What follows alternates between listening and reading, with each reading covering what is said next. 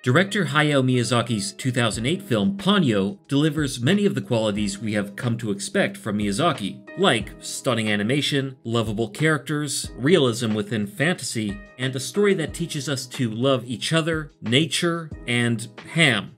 Ponyo wants ham! All she thinks about is ham, Mom. Like most Miyazaki films, Ponyo also adapts myths, legends, and culture, but reimagines all these in a way that only Miyazaki and Studio Ghibli could. In this video, I will do my best to break down those sources, the myths, legends, and culture that inspired Ponyo. Possibly. Much of this video is my personal interpretation. So with that said, let's get started. Miyazaki rarely reveals the stories that influenced his stories, but Ponyo is an exception to this. Miyazaki admitted the biggest influence on his Ponyo story, and the most obvious, which is the Hans Christian Andersen fairy tale, The Little Mermaid. Yes, the same fairy tale that Disney adapted in the 90s, but which omitted the more disturbing aspects of the original tale, like the detail that the Little Mermaid has no soul and needs to marry the prince to get one before she's turned into sea foam. Or so she thinks until she's turned into an invisible air spirit. But anyway, despite the differences between Disney's Little Mermaid and Andersen's original tale, the Disney version is still overall more accurate to the original fairy tale than Ponyo. In truth, Miyazaki only adapted a bit of the basic structure and a few plot elements from Andersen's fairy tale. For example, Ponyo is a magical sea creature who lives in the sea with her father and sisters, until she becomes curious about the surface world and a young boy who lives there. Like the Little Mermaid, Ponyo grows legs and becomes human-like to be with the boy on the surface, but can only live there permanently if the boy loves her with all his heart. This is something the boy, or rather prince, doesn't do in the original tale, but does in Ponyo, and of course the Disney version as well. Ponyo, of course, is not a mermaid. She's a fishy in the sea who becomes a little girl with the round tom me. At least according to the Ponyo song. At first, Ponyo is referred to as a goldfish by the human characters. A goldfish? Which makes me wonder if they've ever seen a goldfish. The Japanese ranchu or oranda goldfish do resemble Ponyo a little more closely than the common goldfish, but her appearance is still pretty far from a goldfish. I believe Ponyo's initial appearance may have been influenced by a particularly gruesome Japanese ghost story called Baika Hyoretsu, and a spirit called Kingyo no Yore, or the goldfish ghost. This story was recorded by Japanese poet and writer Santo Kyoden in the 19th century, and if you thought Andersen's original Little Mermaid tale was a bit disturbing, it's about to get real. The story tells the tale of a samurai named Karakoto and his wife, Kakehashi. Because Kakehashi cannot bear children, the couple hire a mistress named Monohana to act as surrogate. The arrangement goes well at first, however a conniving neighbor convinces Kakehashi that her husband has been having an affair with Monohana all along, and now the two plan to murder her. Filled with jealousy and rage, Kakehashi gruesomely murders Monohana and her unborn child. As Monohana dies, her blood spills into a goldfish tank, which contaminates the goldfish inside with her restless spirit. As a result, the goldfish begin to mutate and change form. Their heads, eyes, and bellies swell, resembling Monohana's murdered body. This is the origin of the ranchu goldfish, according to Kyoden, but the goldfish ghost also resembles Ponyo in her goldfish form. In the illustration that appears in Kyoden's book, the goldfish fins also resemble Monohana's kimono, similar to Ponyo's fins, which resemble a dress. In the story, the goldfish transform when they taste Monohana's blood, which is also similar to Ponyo, who becomes more human when she tastes Sasuke's blood. I want to be clear that the Baika Hyoretsu tale is not the messed up origin of Ponyo. However, I suspect that Ponyo's visual design was influenced by this story, and probably not even Kyoden's version, but rather the slightly more kid-friendly version drawn by mangaka Shigeru Mizuki in his yokai guidebook. Aside from the goldfish ghost in the aforementioned story, Ponyo's somewhat strange appearance may have also been influenced by the Ningyo, a yokai often called the Japanese mermaid, although a much more kawaii version. Another clue may be found in Ponyo's name, that is her original name, Brunhilde, which her father uses before Sasuke gives her the name Ponyo. Did you taste blood, Brunhilde?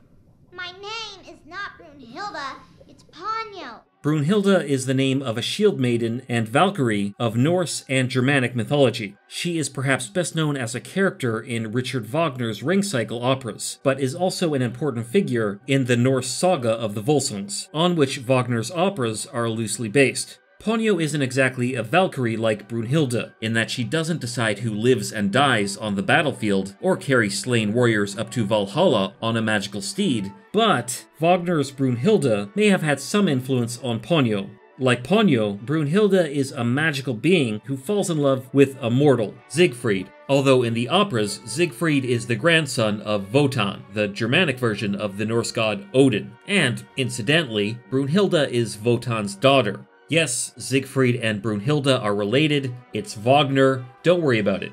Also like Ponyo, Brunhilde loses her magical status and becomes mortal. For Ponyo this is a choice, but for Brunhilde, it's punishment for defying Wotan. The awesome Ghibli music composer Joe Hisaishi even included a few nods to Wagner's operas in his Ponyo score. I can't play any of it due to copyright issues, but Hisaishi's score during this scene is a clear homage to Wagner's famous Ride of the Valkyries leitmotif. The homage fits the scene perfectly as Ponyo emerges from the sea riding a magical wavefish, very much like a Valkyrie who emerges from the sky riding a magical steed. Another reference to Brunhilde may be found in the character of Grandma Mare, Ponyo's mother. This 1897 illustration by French artist Gaston Boussière is a well-known depiction of Brunhilde. As you can see, she is adorned in jewelry and has long flowing red hair, very much like Grandma Mare. Of course, Ponyo also inherited the ginger gene. In the epic poem Nibelungenlied, Brunhilde is also introduced as a queen of the sea, like Grandma Mare. While making Ponyo, Miyazaki stated he was inspired by an 1852 John Everett Millier painting which depicts Shakespeare's Ophelia. In the painting, Ophelia is submerged in water and again has long red hair like Grandma Mare. Grandma Mare's name is likely a reference to the grandmother character in The Little Mermaid. Although I should note that mare means sea in Latin and Italian, and tide in some of the Romance languages. In Andersen's original tale, the Little Mermaid's father is a widower, but her grandmother serves as a mother figure and mentor. Grandma Mare's name may be a reference to a mermaid character, however, she is a goddess of the sea. It's difficult to say which goddess of real-world mythology the character was inspired by, as there are many of these found in the mythology of many cultures. If you want to go back really far, there is the ancient Babylonian goddess of the primordial seas, Tiamat. Then, there is the Chinese goddess of seafarers, Mazu, or the African Orisha and goddess of the rivers and oceans, Yemoja, of the Yoruba religion, just to name a few. In the Greek pantheon, the most prominent goddess of the sea is likely the wife of Poseidon, Amphitrite, but I think it's more likely Grandma Mare was influenced by the primordial Greek goddess of the seas, Thalassa, whose name literally means sea in Greek. Thalassa is referenced in Aesop's fables, which are well known in Japan, and, like Grandma Mare, she is sometimes depicted as a giant, as in this illustration by Arthur Rackham.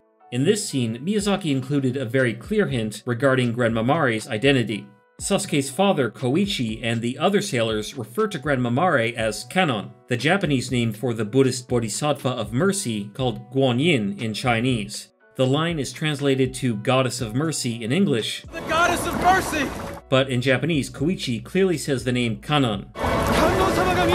The sailors even pray to Grandma Mare as they might to a statue of Kannon in a Buddhist temple. Aside from embodying mercy and compassion, Guanyin is also a patron of sailors and fishermen, and is thought to calm the seas when sailors are threatened, not unlike Grandma Mare, who calms the tsunami caused by Ponyo. However, Grandma Mare doesn't exactly resemble the usual depictions of Kannon found in Japan, aside from a few features like the Urno-like jewel in the center of her forehead and her size, which is on par with some of the bigger statues of Kannon found in Japan, like the 100-meter tall Daikanon statue in Sendai.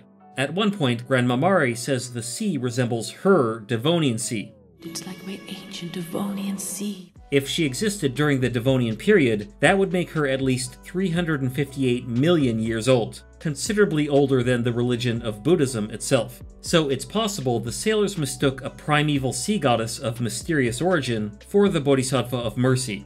The golden fish that follow Grandma Mare are likely a reference to the Buddhist symbol of two golden fish. This is one of the 8 auspicious symbols of Buddhism and Hinduism. A Buddhist symbol would make sense when you consider Grandma Mari's connection to the Buddhist figure of Kannon. However, considering the influence of Wagner's operas again, the fish may also be a reference to the Rheingold. In the operas, this magical metal is guarded by the Rhine maidens before it is stolen by the dwarf Alberic and forged into a magical ring. Another influence from Wagner's operas may be found in the character of Fujimoto, Ponyo's father. Like Fujimoto, Wotan is the father of Brunhilde. Wotan also disguises himself as a wanderer while meddling in the mortal world. Kind of like Fujimoto, if you consider his eccentric pinstripe suit-wearing gardener look to be a disguise. Aside from Wotan, Fujimoto also shares a few characteristics with the Dragon Kings of Asian mythology. These deities are called Lungwang in Chinese mythology, but I should note that they also appear in Indian mythology and made their way into Japanese mythology as well. Like Fujimoto, the Lungwang are guardians and rulers of the seas who dwell in underwater palaces. They may appear in human-like form or that of a dragon and are sometimes depicted with red skin or hair like Fujimoto. Also like Fujimoto, the Dragon King of the Eastern Sea lost one of his more inquisitive daughters, Longnu, the Dragon Girl, to the practice of Buddhism after she quickly achieved enlightenment and became an acolyte of Guanyin. In a lesser-known version of a well-known Japanese tale, Urashima Taro, the daughter of another dragon king called Ryujin, is rescued by a fisherman, Taro, while in the form of a turtle, not unlike Sasuke, who rescues Ponyo from the jar. However, the character of Sasuke is partly based on Miyazaki's son, Goro Miyazaki. Sasuke takes his name from a character in Natsumi Soseki's novel, The Gate. Soseki's Sasuke lives at the bottom of a cliff, like Miyazaki's Sasuke, who met Ponyo at the bottom of a cliff by the sea. Incidentally, the film's title in Japanese translates as Ponyo on the Cliff. Although he possesses godlike power, Fujimoto states that he was once human. I was once long ago a human myself. But despite his seemingly magical abilities, Fujimoto's language can sometimes sound a bit scientific. It's almost like he was an ancient marine biologist who became so advanced, his science began to resemble magic. The date on one of Fujimoto's elixirs may provide another clue regarding the character's influences. 1871 is pretty close to 1870, the publishing date of Jules Verne's novel 20,000 Leagues Under the Sea. In the early 90s, Miyazaki created a concept for a series that adapted the work of Jules Verne, called Nadia, The Secret of Blue Water. Likewise, I think he may have adapted a few aspects of Verne's character, Captain Nemo, for Fujimoto, as well as Nemo's submarine, the Nautilus, for Fujimoto's submarine and underwater dwelling. Captain Nemo was an Indian prince who, after losing his family, dedicated himself to science and underwater exploration. Like Fujimoto, Nemo's knowledge of science and technology became extremely advanced. Nemo also became increasingly detached from humanity and life on the surface, although not quite as much as Fujimoto, who views humanity as a filthy nuisance polluting the pristine ocean.